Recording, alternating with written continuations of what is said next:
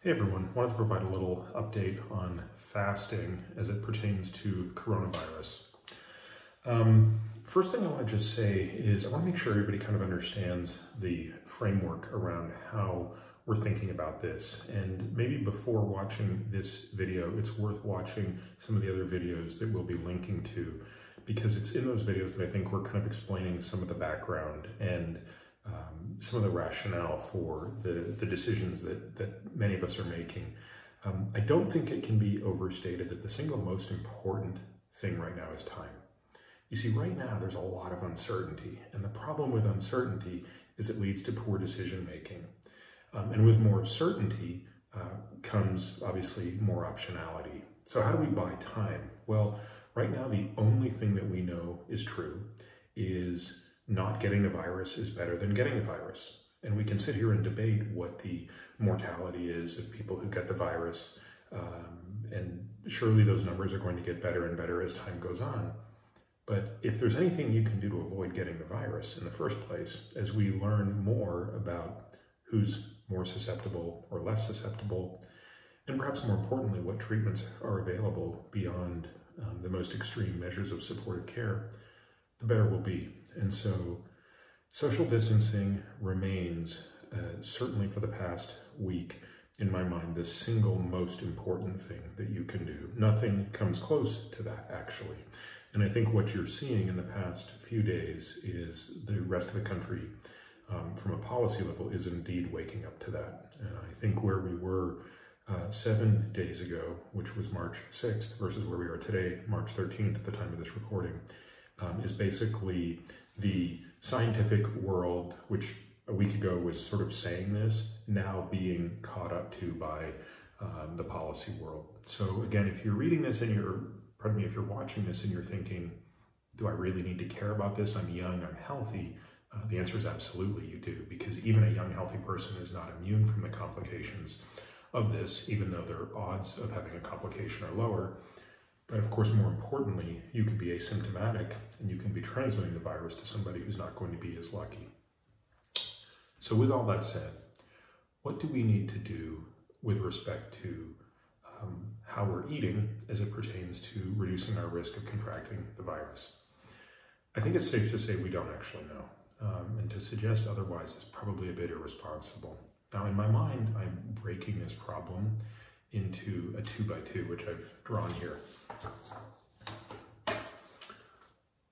So part of what we're saying is, what is it about fasting in the actual fasted state versus in the post-fasted state that affects your immune system or your response to the virus or resilience to actually getting the disease? In other words, your immune system plays a role in you potentially being more or less likely to contract the virus, SARS-CoV-2. But then there's something that goes beyond your immune system, which is, does your body actually go on to develop COVID-19? So COVID-19, of course, is the disease. SARS-CoV-2 is the virus. So you have sort of in the fasted state, post-fasted state, immune response, resilience to the disease.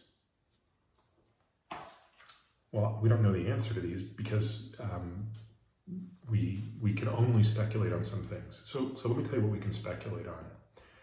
We know from physiologic studies that have examined people fasting over prolonged periods of time that long fasts, and we kind of define that as 3-4 days beyond with water only, have a number of physiologic changes, but one of them is an increase in cortisol. That's a short-term transient response to fasting that obviously makes sense from an evolutionary perspective, and we've discussed this in other question and answer sessions.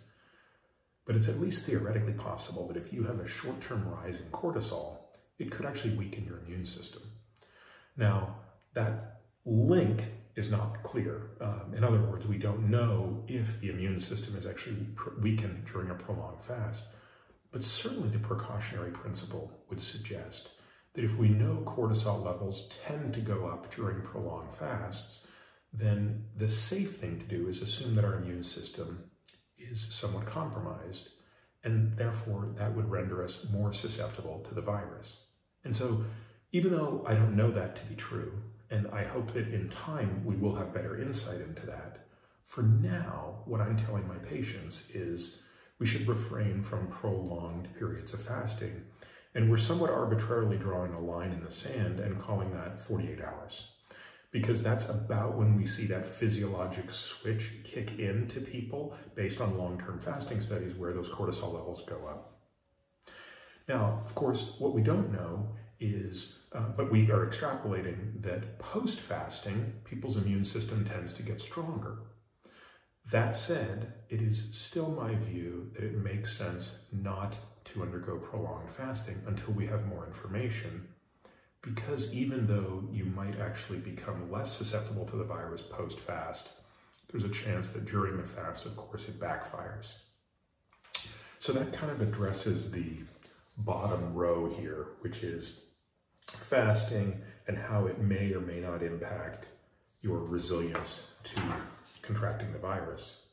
As far as your resilience to the disease, it also is not clear, but it seems unlikely that fasting will increase your susceptibility to the disease based on everything we know about how this virus interacts with the ACE2 receptor and with the type of cells that express that receptor, the most important of those being something called the type 2 pneumocyte, which is a cell in the lung that makes surfactant.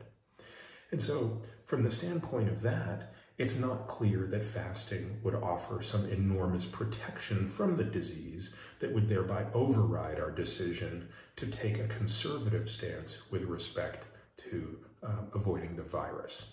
Again, I know this is a bit complicated, but I do think it's important to break it into the idea of the virus, meaning the susceptibility to the virus, and then of course the susceptibility to the disease that about 20% of people infected with the virus will go on to get.